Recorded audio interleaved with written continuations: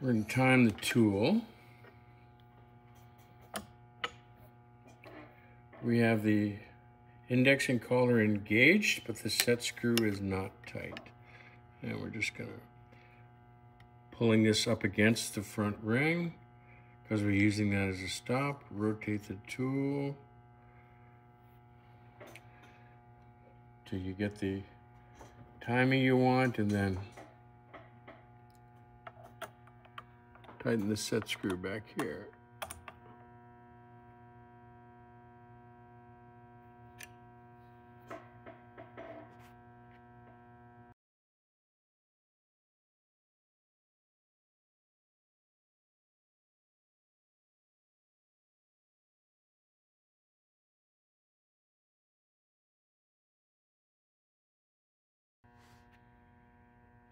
We will take the shelf off.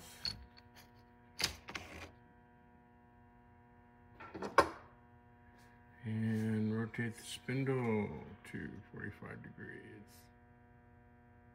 Sharpening. Carbide spot drills are expensive. It's nice to be able to touch them up, especially if you're using them for chamfer tools. In this case, we have the motor set at about 20 degrees for the primary. We've set the height. This is at 45 degrees. And just come across the end.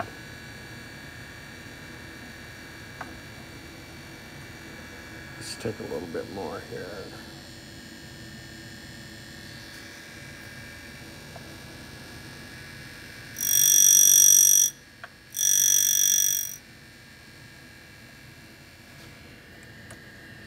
Index to the next flute.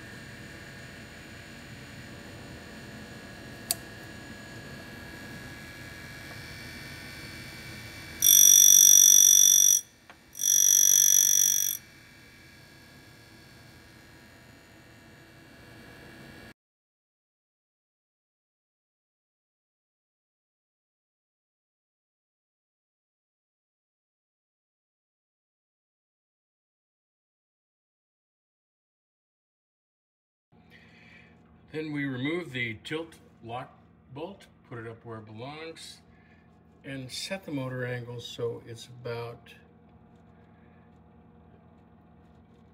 the secondary angle. You want the secondary angle to be about twice what the primary is in this case, so that's about 40 degrees. Okay, let's grind the secondary. We picked up the angle. We're going to take a couple of thou. And the secondary in this case is about twice what the primary is. And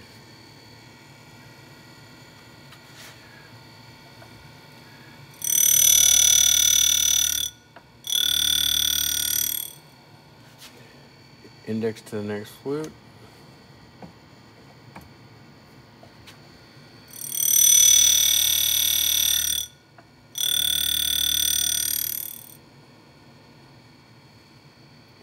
That's all there is to it. Looks pretty good.